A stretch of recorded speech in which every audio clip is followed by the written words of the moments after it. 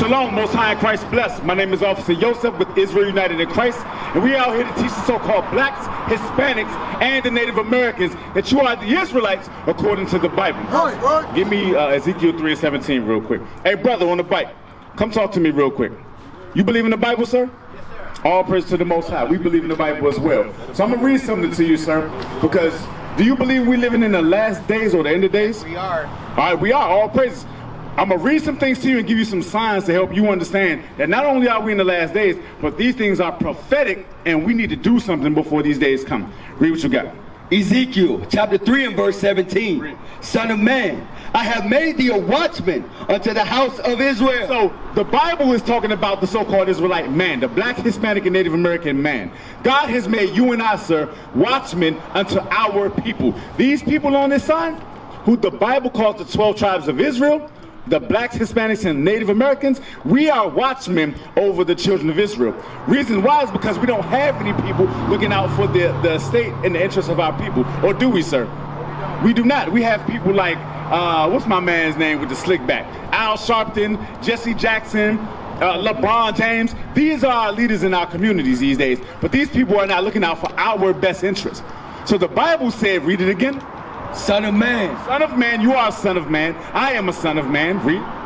I have made thee a watchman unto the house of Israel. What does a watchman do, sir?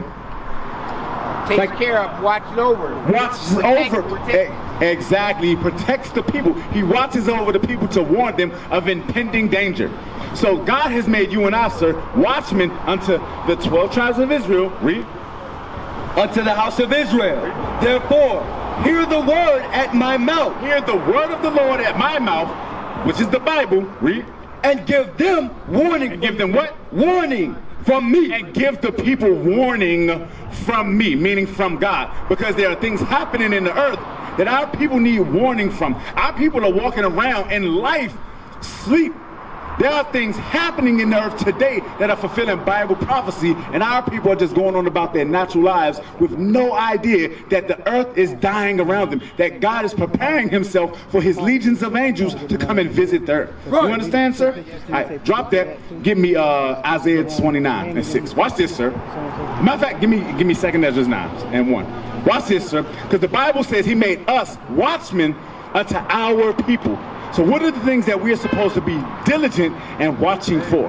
Read what you got. 2nd Ezra chapter 9 and verse 1. You listening, sister? Sister, you believe in the Bible? Matter of fact, what's your name, sir? And sis, sir? Bruce.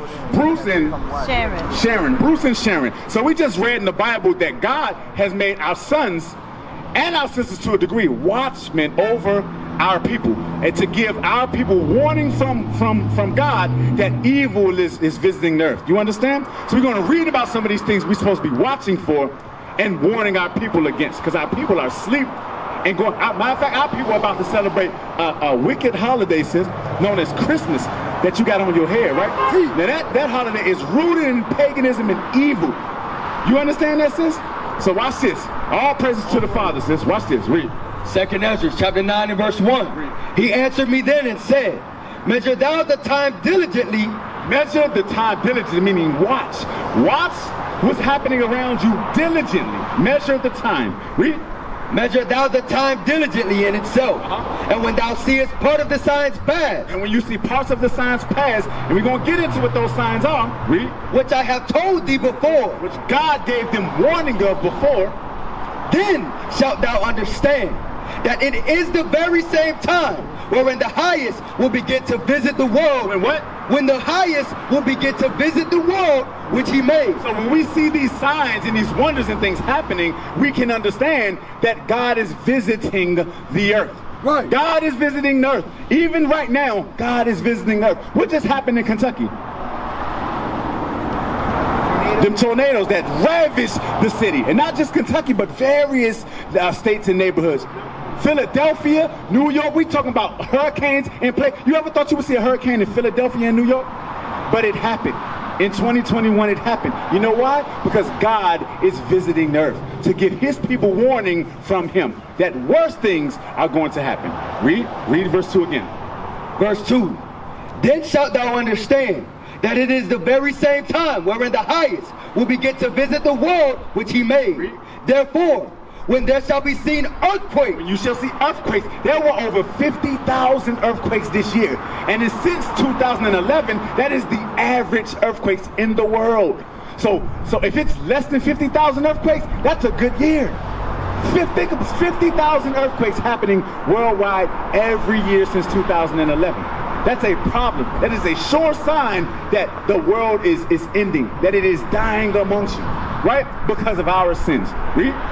Therefore, when there shall be seen earthquakes and uproars of people. And what? And uproars of the people. What happened January 6th this year? Think about it. When what's my man name? Joe Biden was inaugurated, or before he was inaugurated, what happened down in Washington, D.C.?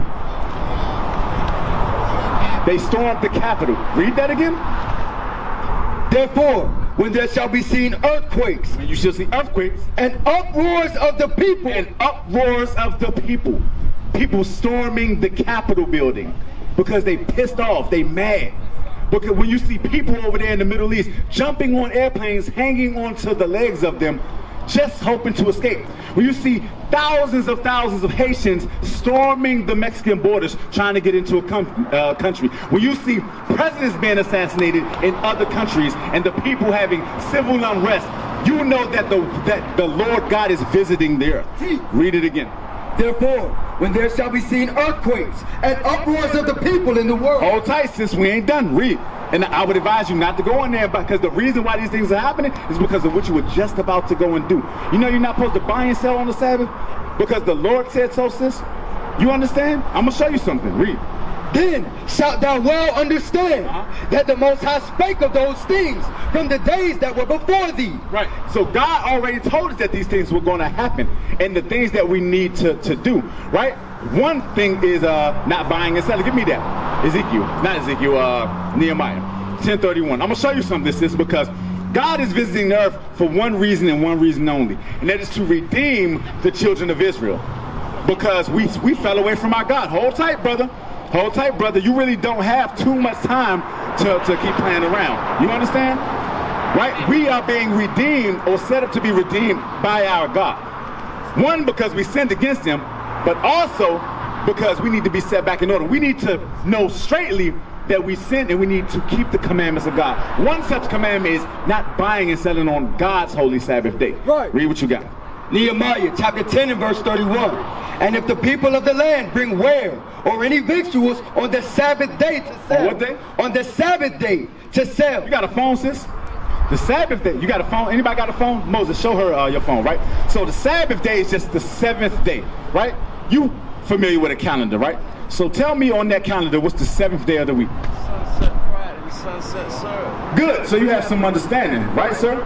So now, with that understanding, what should you be doing? Because you understand the Lord's Sabbath, right? Did you buy that today, sir? What? That drink in your hand. No, I didn't. It was given to me. Okay, I understand. Was it given to you by someone who bought it on the Sabbath? Hey, man, you got to be diligent to make sure, because you just as guilty, right? Read it again. Nehemiah chapter 10 verse 31. Read. And if the people of the land bring ware or any victuals on the Sabbath day to sell. Who are the people of the land? Who owns this store? Who owns that store? Is it you or me? Well, what nation is he, sir? Is it you? You have, what nation is he, ma'am? You don't know? Is it your people? More than likely not, right? That's the people of the land. If the people of the land bring ware, meaning goods and victuals on the Sabbath day, which is Saturday, Friday sundown to Saturday sundown, right? To sell you, read. That we would not buy it of them. That we would what? That we would not buy it of them on the Sabbath. We ain't supposed to buy it from them on the Sabbath day. Read. Or on the holy day. Or on any high holy day that God has ordained. You are not to buy and sell on this holy day. People aren't even supposed to be working on God's Sabbath. You're supposed to be resting and congregating and enjoying the fruits of the Lord on the 7th day. So why are people going and buying and selling on God's holy Sabbath? And yet our people say we love and we serve God, but we disrespect God to his face. Go back to Ezekiel. What we're doing is we're giving you warning, brother and sister, from God, that if you don't stop doing these things, when God visits us and with much destruction, we will perish with the world. You understand? We don't want, do you want to perish with the world? Do you want to die with this world, sir? Exactly, so you have to do something. Read it, Ezekiel, verse 17. Ezekiel, chapter 3, verse 17. Sis, come stand over here, sis. Come stand over here, sis. Because you just bought and sold on the Sabbath day, sis. And if you don't stop doing that and repent, you're going to perish with the world, sister. You understand? Right. Read. Ezekiel, chapter 3, verse 17. Read. Son of man. Son of man. You are a son of man. As am I and these brothers out here. As is Christ, our leader, is the Son of Man. So this is to you and every Israelite man like you. Read. I have made thee a watchman. What did God make you? A watchman. What's your name, sir? What's your name? Supreme. I'm sorry? Supreme. Supreme? Supreme. Okay, brother Supreme, right? So God has made you supreme. A what? A watchman unto the house of Israel. Unto your people. These people that you live amongst. Do you live amongst any other race of people but your own? God has made you a watchman to these people. What does a watchman do, Supreme? Watchman looks over, watches over. Right. We used to scream black power while heroin was pushed. But at the end of the day, nothing's in vain. Iuic has been given a vision. The tents of Judah has risen. Many has attempted the mission. Minor murmuring, omitting, and missing the mark. Just reading that he had the flame of fire in his eyes gave us the spark. We on Paul's mission. We out on the road, purple and gold. From Mexico, Cuba, Haiti, Ghana, Sierra Leone. 144,000 boots banging, concrete crackling. These are our men repented at heart. The scriptures is proof.